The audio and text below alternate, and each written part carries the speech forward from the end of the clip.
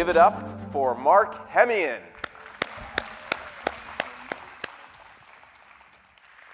Okay. Hello. Hello. Are you hungry? Are you excited to be done? Yes, no, yeah. Okay, how many developers are in the room? I just want to get a feel. Okay, how many black girls who code?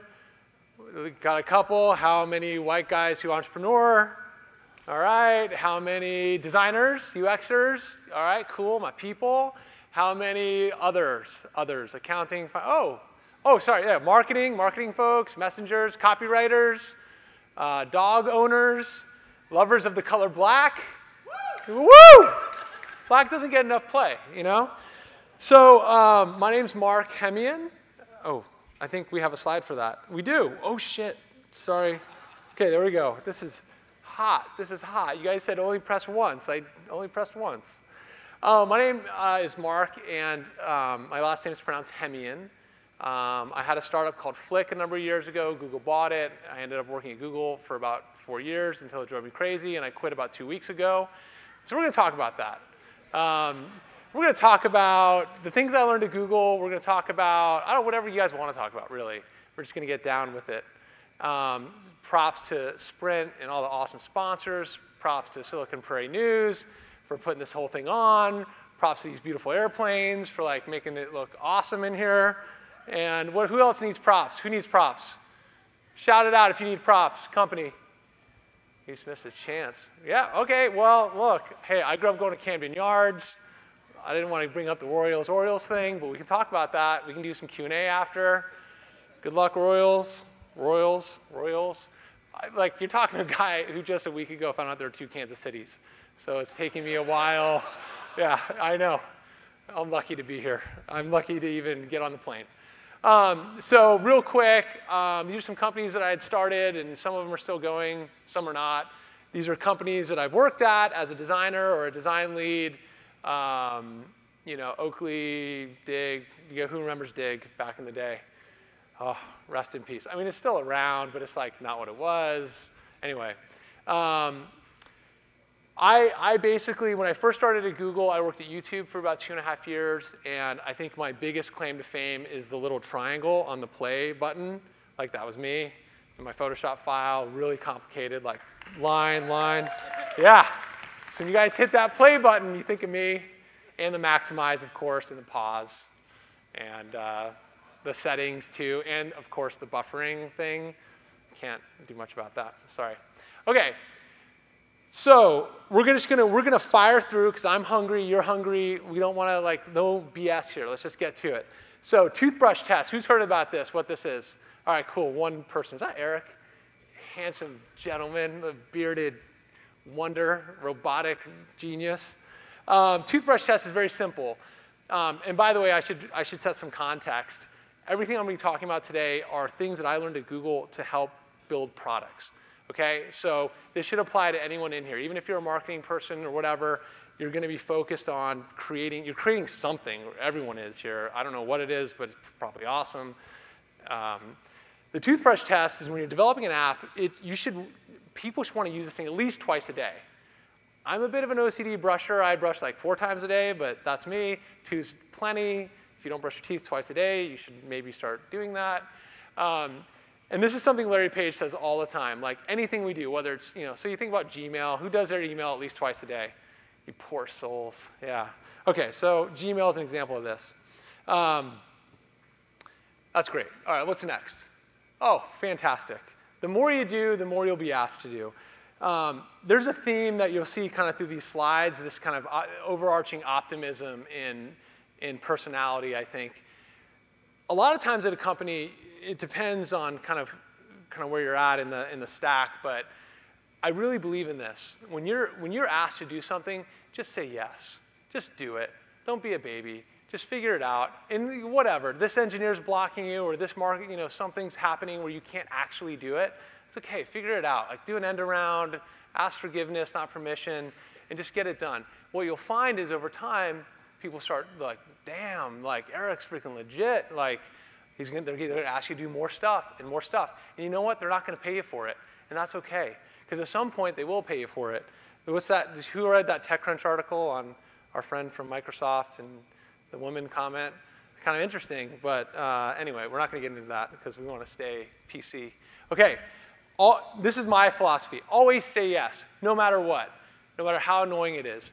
I answer every email, every tweet, anything that ever comes my way, just because I feel like saying, you have a lot of people like, you got to say no to a lot of things and really focus on what you want to do. I think that's stupid. I think you should say yes to everything, okay? Obviously have a filter, right? Don't say yes and like get into like some codependent relationship where you get in this really abusive kind of emotional dark place. That's bad, yes. Don't say yes to that. But at work or with people who need help, other entrepreneurs, developers, engineers, designers, I say yes to everything. And I'll give you a few examples. Last year, I get asked to advise companies a lot, like, hey, will you advise our startup and look at our app and give us some thoughts? I'm like, sure, why not? And typically the way that works is they trade you maybe like a little slice of equity or maybe some money or whatever it might be. So there's like at least 5 companies I said yes to last year, probably spent 100 hours each company. All of them are done. They're all gone. Nothing. There's nothing. Nothing came from that at all, except for close relationships. I learned a few things. I hope that I helped them out. But I didn't say yes for any kind of monetary gain, any kind of social capital gain, although those things do tend to come with that. Just say yes. You're not too cool. You're not too important. You're not too famous. Not too whatever. Just say yes. Anyway, what else we got? Let's see. Oh, I even have a TV down here. This is great. So, who watches Survivor? Is that even on TV anymore? Survivor? Do you guys remember that? Okay, fine. Survivor's a television show back when people had TVs.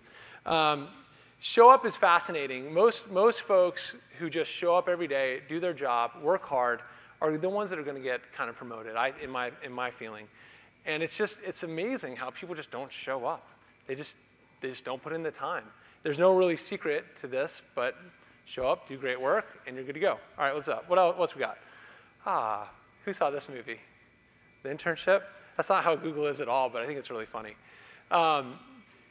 Googly, when we interview people at Google, and I've probably interviewed about 200 people at Google, one of the things that we measure you on is your Googliness. There's actually a thing, like how Googly are they?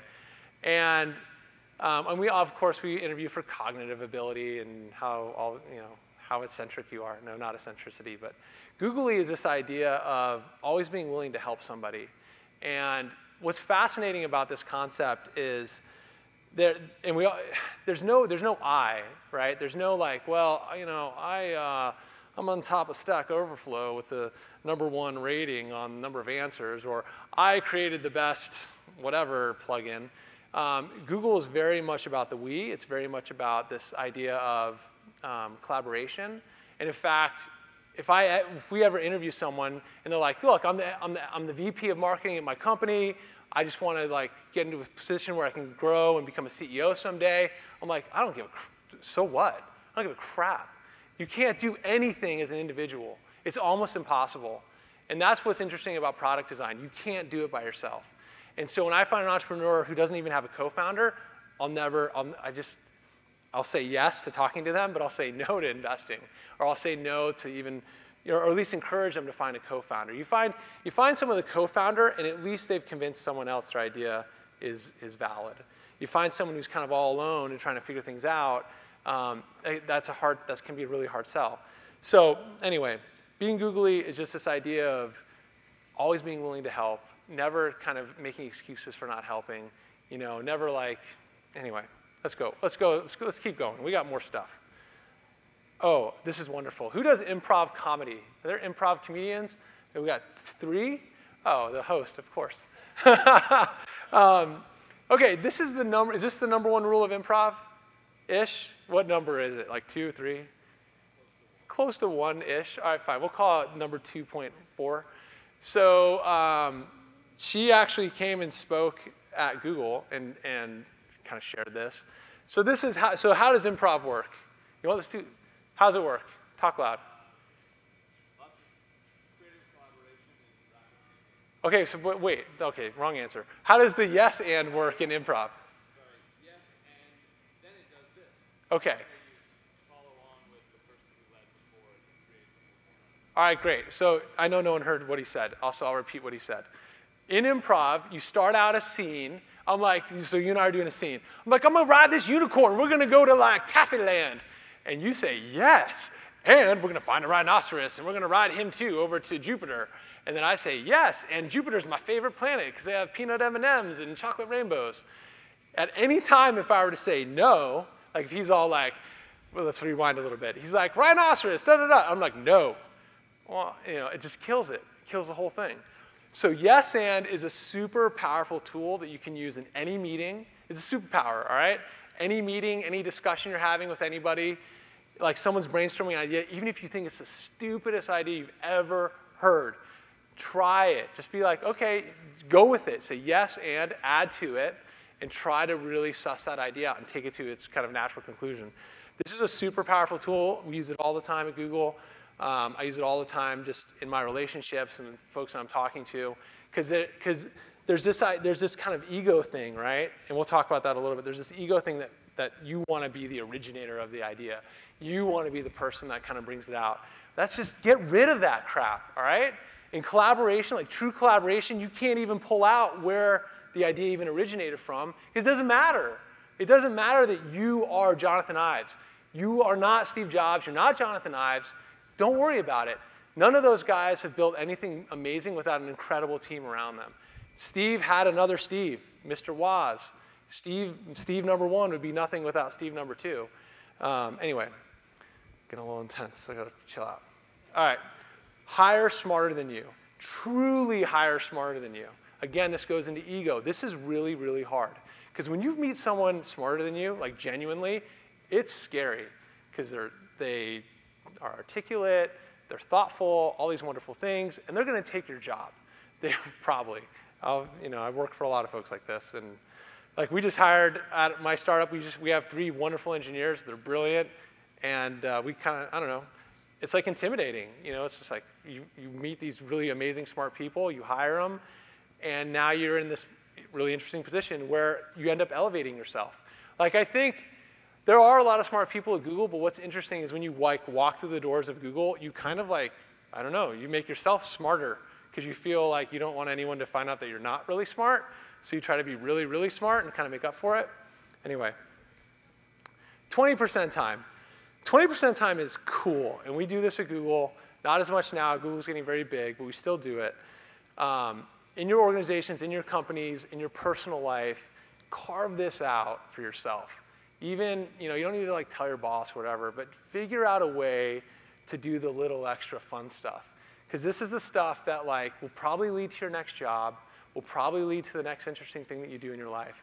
And for me personally, after YouTube, long story short, I started working on some more AdWords side of Google Analytics, kind of that kind of stuff. And it was killing me. It was really hard. I was bored out of my mind. And so I hadn't done any 20% time, and this was like October of last year. And so I'm like, I'm going to take 20%. I'm going to take the last 2 months of the year, and that's my 20% time. And I got invited to work on the self-driving car project for a little bit. And that side of Google is called Google X. And it was just this wonderful opportunity to kind of flex and do something else creatively. But I feel like, whether it's at Sprint or any other company, if you can implement something like this, you're going to allow for people not to burn out. Frankly, Gmail came out of a 20% project. You never know what will come out of something like this. Anyway, cars that drive themselves. Okay, EQ, who knows what this is or heard it? Emotional intelligence, EQ, empathy. We've talked a little bit about that today. All I really want to say about this is this idea that like, as you meet people all around the world, all around the country, we're all kind of the same. And we all kind of have the same basic needs of wanting to be included, wanting to be loved, want to have some kind of connection to one another.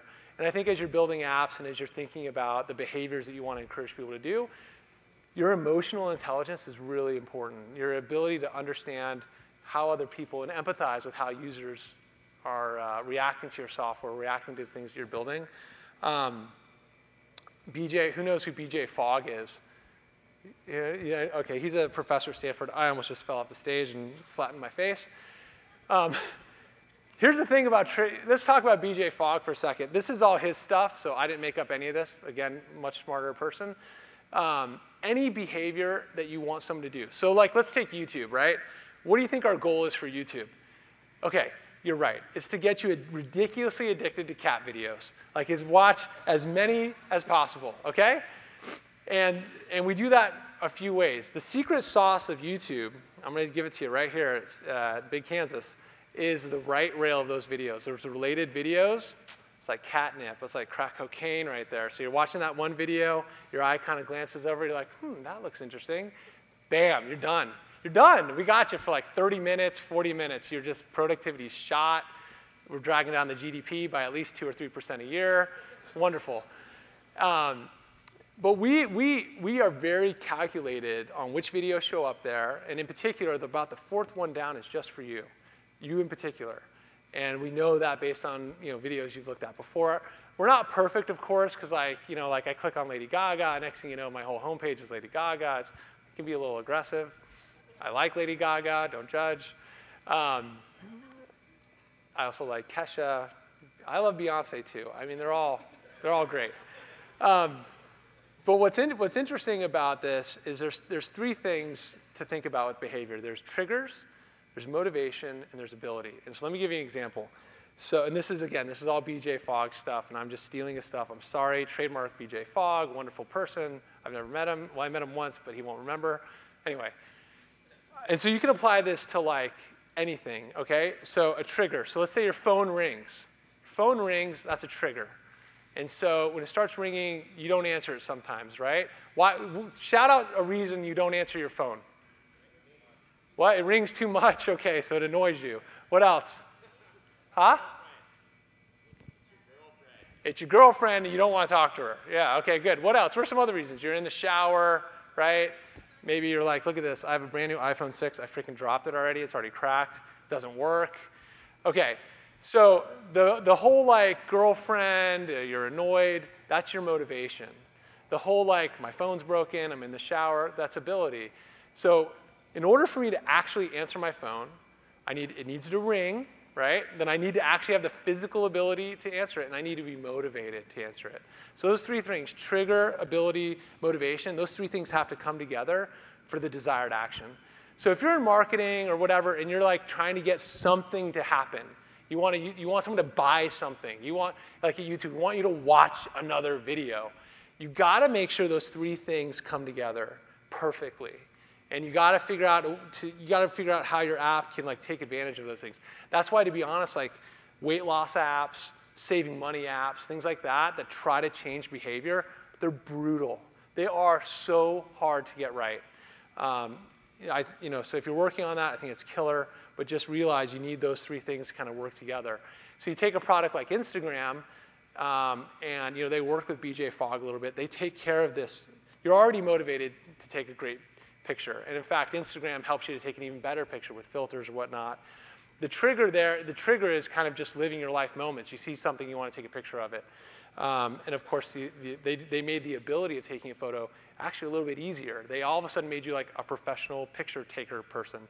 So that's kind of an example of those three things. Now, if you want to stop a behavior, by the way, if you want to like quit smoking or quit porn or I don't know, whatever, I'm not sure why you'd want to quit either of those two things, but you just knock out one of those legs, right? Just knock out the trigger. You knock out the ability.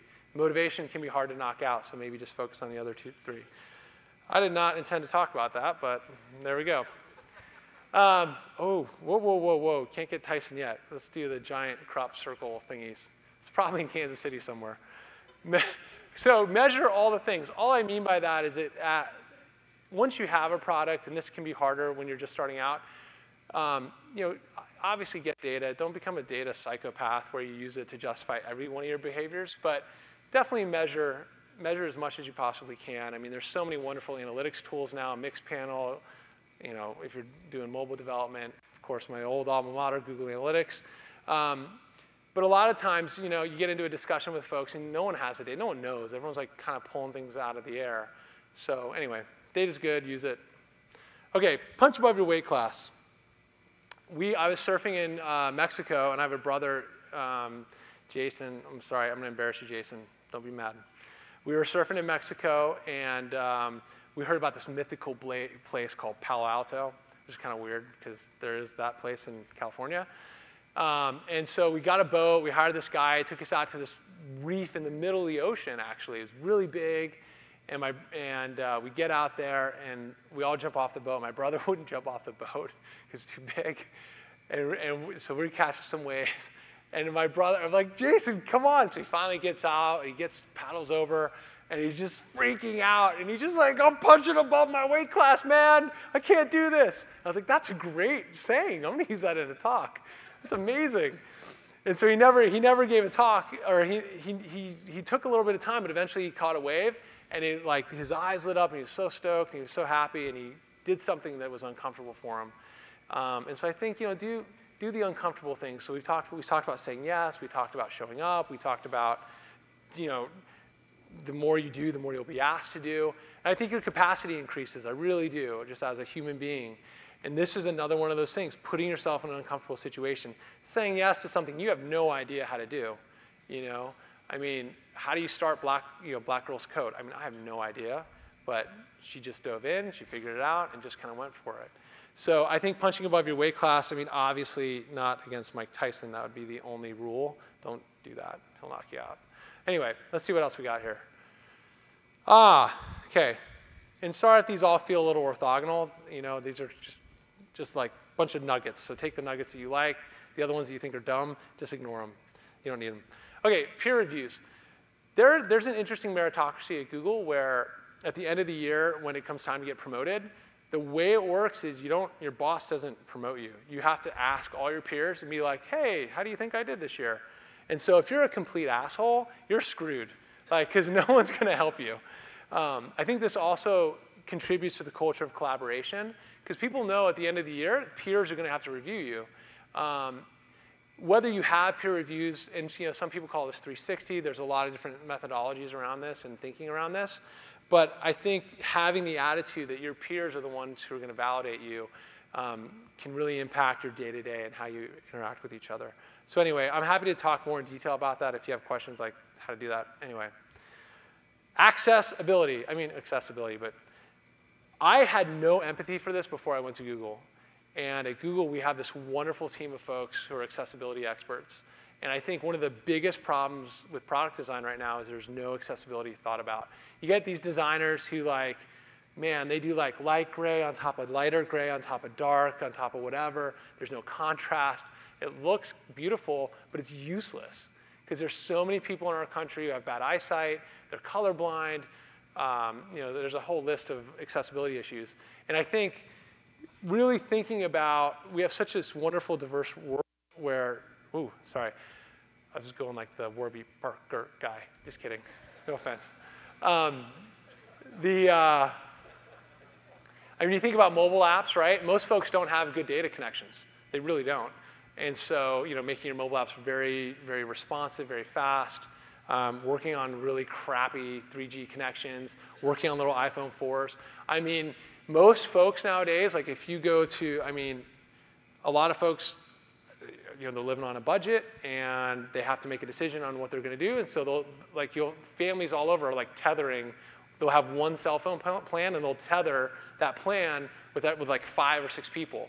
Well, it turns out when you tether a 3G account with 5 or 6 people, things are going to run really slow. So I don't know. Anyway, we can get into that later too. People and ideas, I think they're both important. So that's that. Ego, get rid of it. Who cares? No one cares. I don't care that you're on the popular page in Dribbble. I don't care how many followers you have. It doesn't matter. What matters is your willingness to help one another. Truly. Anyway, what else we got? Yeah, all right, knuckles, props, give props. Not fisting, knuckles, okay? Knuckles, give props. I think this is really important because, again, it's just a humility thing. It just allows you to tell other people, yeah, all right. There was a really funny USA Today article back when President Obama got elected, and he was giving knuckles to Michelle, and it said, Barack Fisto Michelle. Really weird. It's USA Today, it wasn't me. Sorry, don't get offended, I'm sorry. Sorry, this guy's walking out, he's like, that guy, California man. We're not, this isn't Bible Belt, is it? It's like, oh, okay. Great. Be civil, be civil. Be kind, be civil. What's an example of being uncivil? Let's talk about that. All right, who's been in a meeting? You get in a meeting, and like the decision maker dude or woman is like 20 minutes late. And so you start, but whatever, you start it anyway, because you're like, they'll be here in a little bit. You know, Eric will be here in a little bit, don't worry. And then Eric rolls in like 20 minutes. Oh, I'm sorry, can we just start at the beginning again and just kind of back up a little bit? Dude, screw that person. That's an uncivil thing to do. You know, if you're a boss or whatever you are, and you have a meeting scheduled and someone has something to get there on time, that's being civil. Being civil is being kind and respectful and thoughtful of other people's time and other things that they have done.